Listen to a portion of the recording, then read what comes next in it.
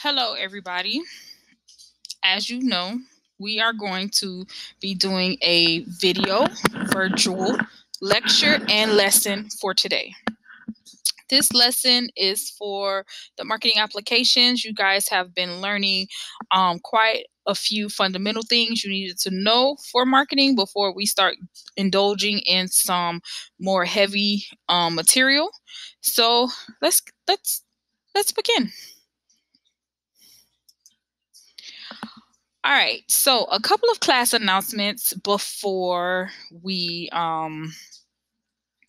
get started with the lessons. Number one, everyone needs to pay their class dues. It's $15. That's how I'm able to buy the different materials that you guys are going to be using throughout the year. It's going to be online. When you go into your student portal, you can go to your online school payments and you can start paying as early as October 7th. Now, if you don't make your payment before January 8th, I will give you a student obligation, okay? Now, we will be having a Swamp Market officers meeting on Wednesday, October 7th at 3:45 p.m. It's going to be at 2:45 p.m. So please make sure you don't put 3:45. It's going to be at 2:45 p.m. via the Swamp Market Teams. Gator News has been posted into your teams. Please make sure you go check that out. It goes through and shows a lot of updates for coming back to school on Wednesday and Friday, and also it also announces the winners of the SGA and the class elections. In our class looks a little bit different now. We do not have any Macs in the class. All the computers have been removed. So if you want to use a computer for the lessons that we're going to be doing, then you need to bring your own laptop. Now, everything that we're doing, you can access it via your phone. But there are a couple of apps that you will need to download at home to your phone before you come to school. So if you have an Apple phone, then I'm going to ask that you go to the App Store and you download Microsoft Word app, PowerPoint app, and Excel app, because there are going to be some key things that we're going to be doing in these apps. And that's going to help you if you don't want to bring your own laptop to the school. Now, for my 10th graders that have an iPhone, make sure you download the free Photoshop Express on your phone. This is going to allow you to do some things using Photoshop when we start using that software if you don't bring your laptop to school. I'm going to ask that the 11th graders, you download the Adobe Illustrator Draw onto your phone. Because again, if you don't bring a laptop, I'm going to say, hey, I told you to download it on your phone. So make sure you go ahead and just download the Adobe Illustrator Draw. If you are 11th grader that has an Apple phone, or you're a 10th grader, download the Photoshop Express. Now, if you have an Android phone, then you can go to the Google Play and download Word, PowerPoint, and Excel. But if you are a 10th grader in the Google Play, you're going to download Adobe Photoshop Mix. It's a free app. And if you are an 11th grader, you're going to download Adobe Illustrator Draw. Okay? So make sure you download this onto your phone before you come to school. Now, again, the Gator News is found in your teams. There's a post that I posted last night at 7:22 p.m. And so please go through and watch this. It's very important. There's a lot of important information for you. So let's recap. All right. So about 2 weeks ago, we started this class assignment where you guys started learning about what marketing is, the fundamentals of marketing, and you had to complete this marketing notes document where you had to complete pages 1 and 2. Well, last week we came back and we talked about the economic benefits of marketing, the utilities that associate and align with marketing, and you had to complete pages 3 and pages 4. You also had a utility marketing practice activity where you had to take the item your group presented on weeks ago, and then you had to apply the form utility, the time utility, the task or information utility, and the place utility to that actual item. Okay, so what are we going to do today? Today, we're going to learn about the fundamentals of marketing, and we're going to be talking about the concept of market.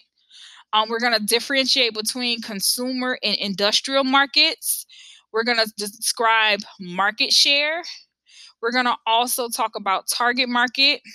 And then we're going to talk about the 4 basic P's of marketing mix.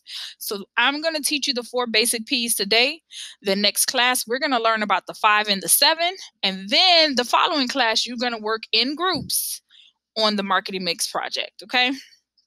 Now, keep in mind, for this lecture, you need to have that marketing notes that marketing notes open, because I am going to be lecturing you right now, and I'm going to be answering the questions on page 5 and 6.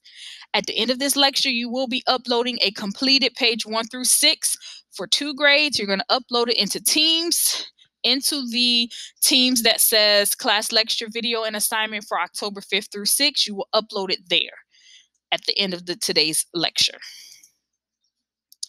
So what is the market? Okay. A market is all potential customers who have the ability and willingness to buy. That's what the market is. No matter what the product is, that's the market. Consumer markets. Okay. Now, consumer market consists of consumers who purchase goods and services for personal use. But let's watch this quick video that's going to break it down even further.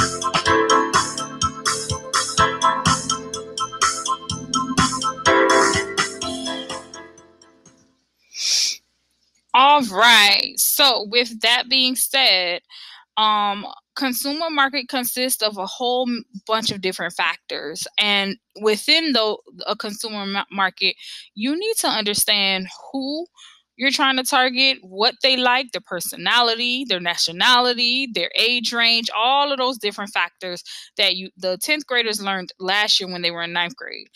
So let's look at what is the difference between a consumer market and an industrial markets. Now, industrial markets is a business to business, B2B market. It includes all businesses that buy products for use in their operations. So a business will go buy products from another business. That's an industrial. But let's see what the difference between consumer versus industrial.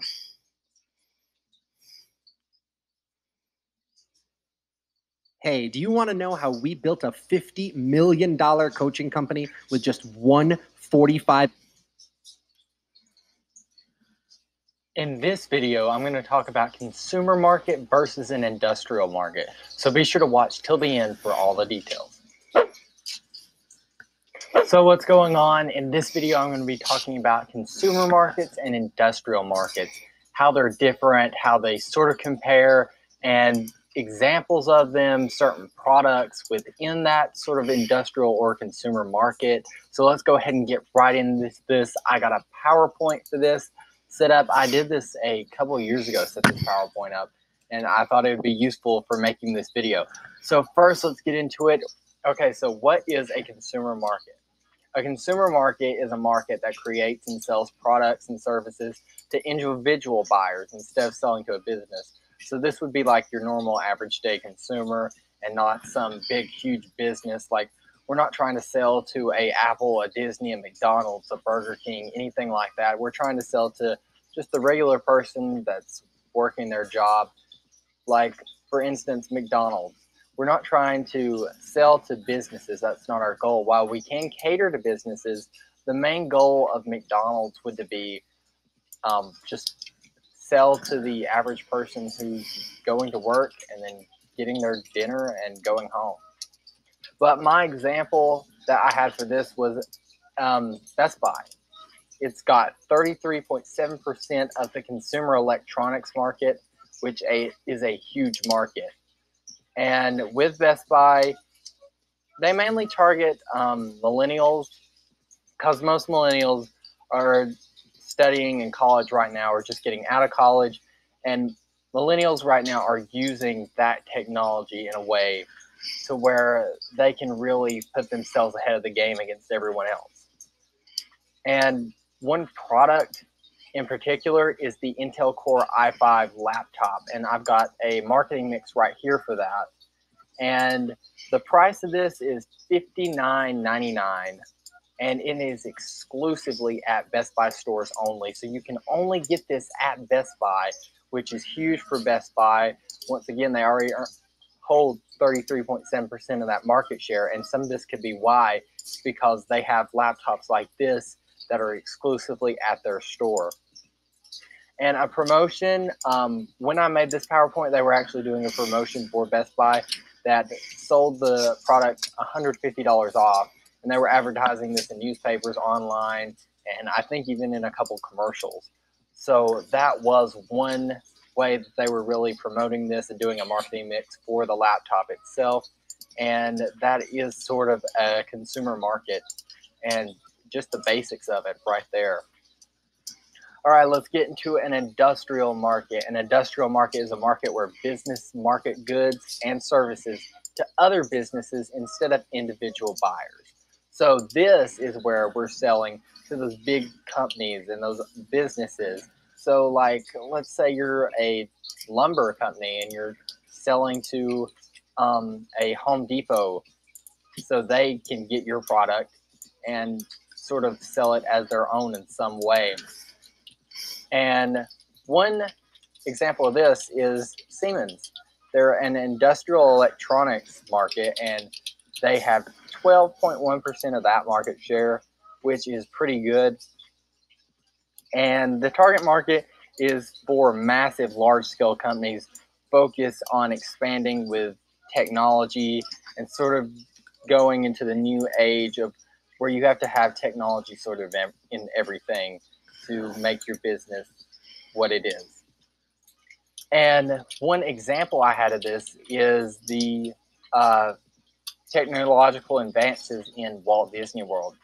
So what they were trying to sell to Disney was advanced technology, and I could not find an exact price on this. I couldn't find a cash amount anywhere that Disney paid, but I do know that there is promotion. And promotion was one thing with this, is that at the end of every fireworks show in Epcot in Walt Disney World, after the fireworks, on the huge Epcot ball Spaceship Earth, they just project the entire Siemens logo right onto that ball. And that is the hugest advertisement I've ever seen, is that they just project that onto a giant ball. And also, of course, while they're announcing the fireworks and everything, that's sort of how they're doing it, is when they announce it, they'll say, "This fireworks show presented by Siemens." So that was an example of a consumer market and an industrial market, and really how to separate the two.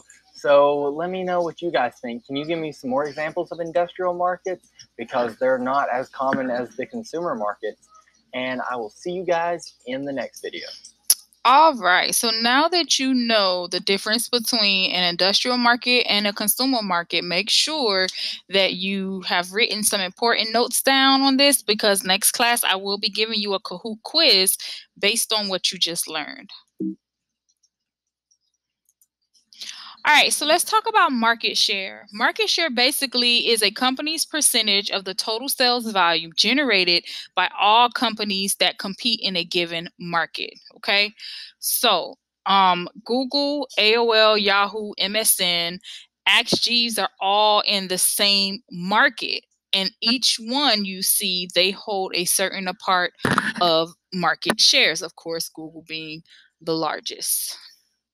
So target market, this is what's the most important thing that you have to understand for this project that you're going to do, and just working in marketing, period. For target market, you have to focus all your decisions on a very specific group of people who you want to reach, okay? Of course, last year in ninth grade, the ninth graders learned about customer profiles, but 10th grade, 11th graders, you're going to learn about that now. A customer profile is a profile that you create. It's basically where you develop a clear picture of your target market, the businesses that create the customer profile. In this customer profile, you're going to have your target market, you're going to have their ages, you're going to have their income level, their occupation, their attitudes, the lifestyles, the geographic residence. All of this has to be in your customer profile. Will your group be doing a customer profile for this marketing mix project? Absolutely. So now, let me ask you this. Who is the customer? The customer are the people who buy the product. The consumers are the people who actually use the product. So, with that being said, is mom in this picture the customer or the consumer? What about the kids? Is the kids the customer or the consumer? So if you said that mom is the customer, you're absolutely right. Mom is actually the customer and the consumer, because she bought the toothpaste and the toothbrush and she actually used it. But the kids are only a consumer because they actually use the product. Make sure you know the difference, because this will be a question on the Kahoot quiz. So the marketing mix. Now, there are 7 different marketing mixes now, but in the beginning there were just 4. So we're going to learn the 4 basics the 4 basic marketing mixes, the 4 P's today. Next class we'll learn the 5 and the 7, and so forth and so forth. So we're only working and focusing on the basic 4 P's, okay? So they are product, place, price, and promotion. Now, I'm going to be going through with you each one of these, because you will have to show all of this in your marketing mix presentation. All right. Now, again, before we move forward, I want you to understand there are 5 P's and 7 P's, depending on who you ask. You will learn about those later. We're only focusing on the basic marketing strategies, the 4 P's. Now, product strategies.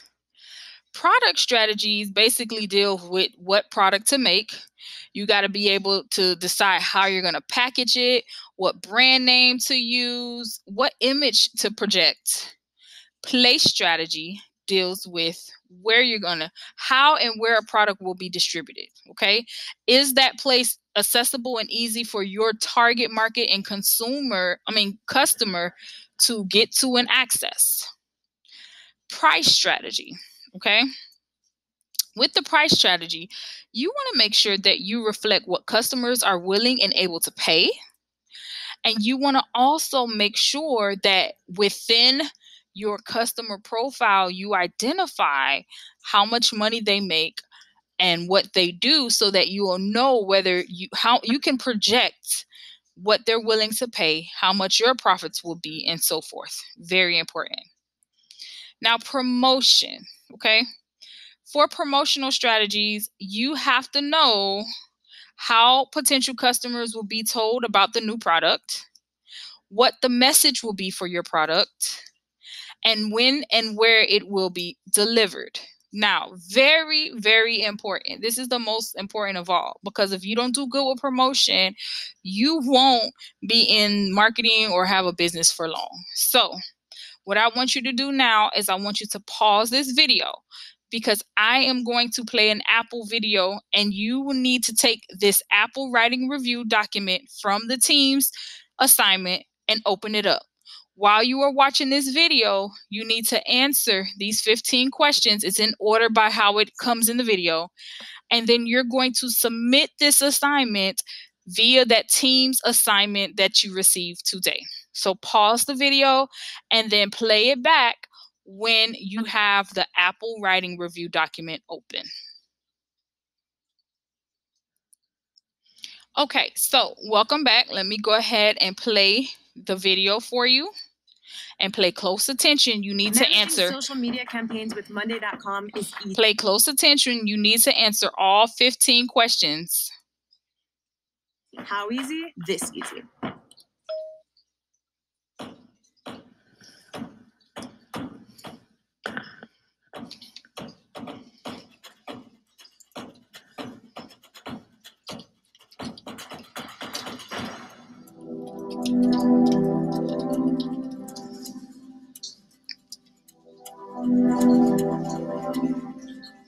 After years of dominating the technology market, Apple has become synonymous with the words brilliant, creative, and innovative. Apple is one of the greatest marketers of all time, with the iPhone becoming arguably the most popular and recognizable smartphone in the world. Apple's consistent marketing excellence is built on a series of core values, which others would benefit from learning from and applying to themselves. Apple has mastered the art of being ahead of its competitors. One of the primary reasons why they're able to be leaders in the industry rather than a follower is their amazing ability to innovate and keep things fresh. With every release, there is always some new technological advancement that strives to push the industry forward. Whether it's a new chipset allowing their products to be more powerful, or the wireless AirPods that have become ubiquitous around the world. Apple's dedication to the customer experience and their ecosystem of products is the key reason why people flock to Apple stores and line up for hours just to get their hands on the new release. The importance of a first impression cannot be underestimated. Much like in person, the fact is that you make a judgment about something in approximately 4 seconds, and this is finalized largely within 30 seconds of initial contact. Apple knows this, ensuring that they master the art of minimalism. Product aesthetics, user interfaces, the brand logo, support functions, and even advertising are stripped down to the fundamentals. Apple's obsession with minimalism isn't solely about aesthetics. Rather, it's a crucial piece of their overall business strategy within the Apple ecosystem. Every component of this minimalist network is designed with related components in mind. The Apple TV interface isn't too different from that of Apple Music, whilst Apple Music itself borrows from the basic feel of Apple's operating system. Meanwhile, the gadgets also take up the same sort of family feel. The iMac, MacBook Pro, iPad, and iPhone They're all radically different devices, but they're immediately recognizable as cousins, thanks to their shared detailing and material palette. This highly integrated, minimal aesthetic is priming you to enjoy Apple's other products, ensuring that when the new iPad is released, you already know how it works and that it will fit within your own personal home environment. When Apple brought out their first iPod back in 2001, the response from the press was apathetic. MP3 players were already around, and this new release was nothing new. In fact, most MP3 players were actually better than the first iPod. They had larger storage space, replaceable batteries, and they were cheaper. So, what did Apple's new iPod have to offer that other MP3 players didn't? The iPod looked cool. It had a sleek aluminium shell half the size of its competitors, and a scroll wheel that could zoom through the trademark 1,000 songs in your pocket. This easy-to-use, sleek iPod made the entire process from downloading your favorite song to the listening experience a simple and enjoyable experience. Apple has a legendary focus on customer experience.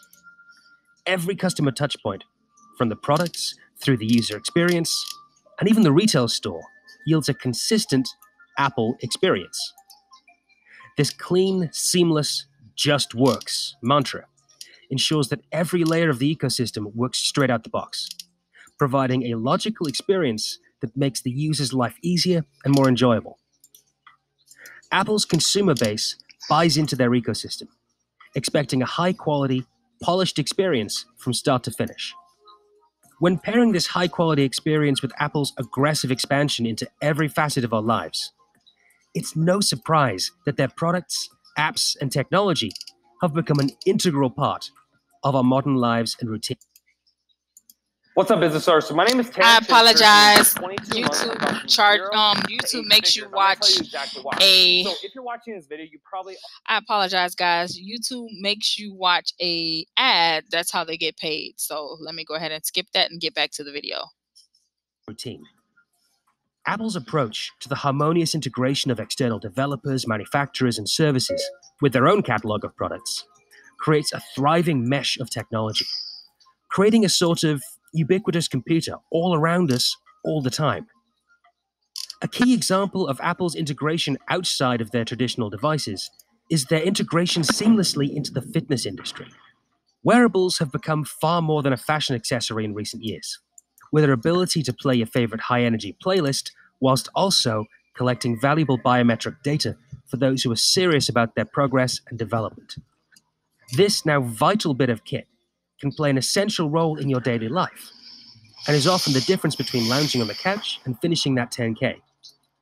When a piece of gear has this much influence on your life and routine, you'll be sure to place a lot of trust and belief in the product, further solidifying Apple into your daily life.